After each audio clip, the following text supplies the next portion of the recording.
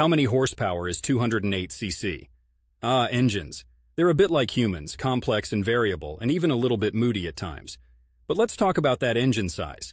208 cubic centimeters. You're talking about the engine displacement, which is essentially the volume of all the cylinders in the engine combined. Now, if you're looking for a direct conversion from that to horsepower, I'm going to disappoint you a bit. There isn't one. Sorry to burst that bubble, but I can tell you this. Engine displacement like 208 cc can tell us something about the potential power output. However, the true horsepower, HP, depends on many factors: efficiency, fuel type, engine design, how it's been tuned, and more. Generally speaking, though, a 208 cc engine usually falls into the range of 5.5 to 6 horsepower. Think about some snowblowers or lawnmowers. That's often where these kinds of engines live. But here's a piece of trivia. Horsepower has a bit of a mythical inception story.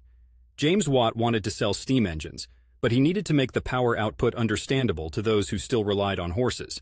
So he observed ponies working in a coal mine, and estimated that one pony could do 22,000 foot-pounds of work in a minute.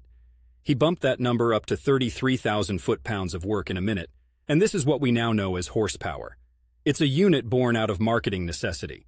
A bit like how a foot was based on a king's foot, and look at where we are now, still using it for everything.